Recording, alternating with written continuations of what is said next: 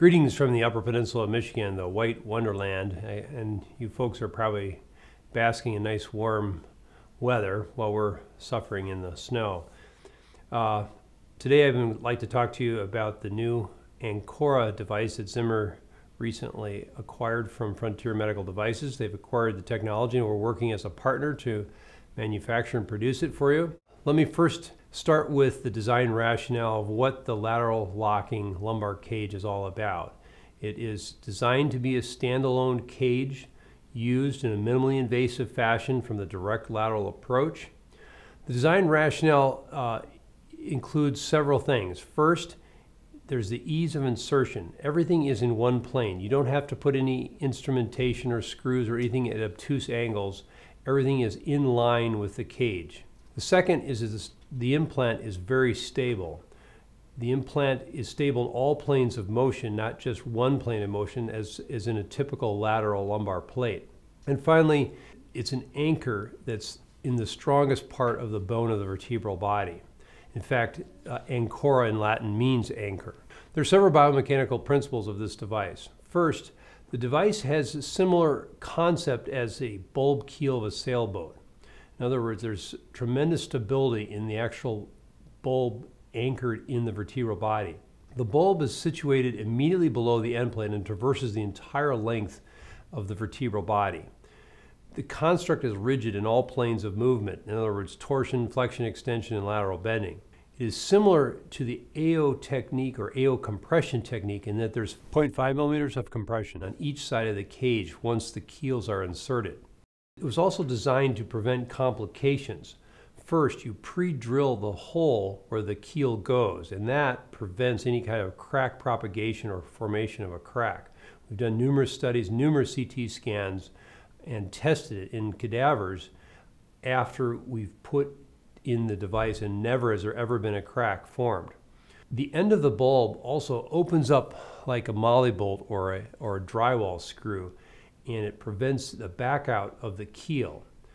The keel and the cage interdigitate, and there's a locking tab that prevents either the cage from backing out or moving forward and the keel from moving in any direction. So the cage and keel are locked to each other.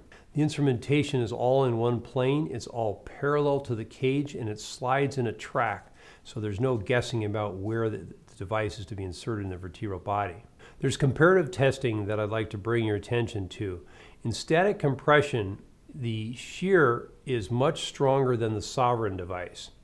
If you also look at subsidence, the Ancora is also much stronger than the Sovereign device. We also tested it in expulsion, and it has about 6 times the force required to expose this as compared to a Sovereign device. Static torsion is far superior.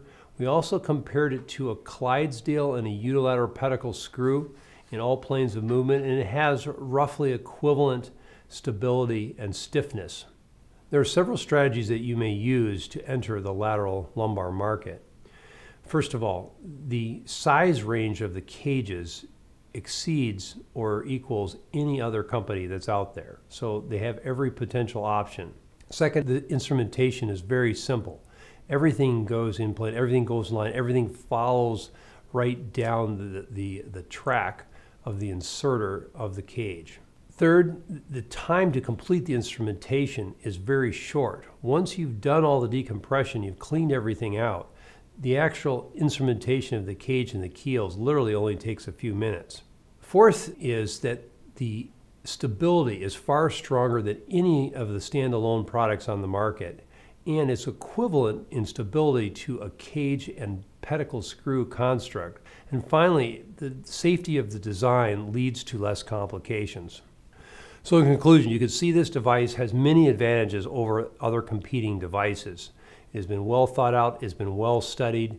I have never had a patient that's been unhappy. All the patients we've done so far have been very successful, relieved their pain, and had, in fact, dramatic improvement in a very short period of time. Almost every patient went home the next day. One patient stayed 2 days. And we've had many patients that have been back to work in 2 weeks. So the goal of this technology is to be able to do the surgery quicker, have less complications, be able to get the patients out of the hospital quicker, be able to get them to return to work quicker, all at a less cost than currently being done. Thank you.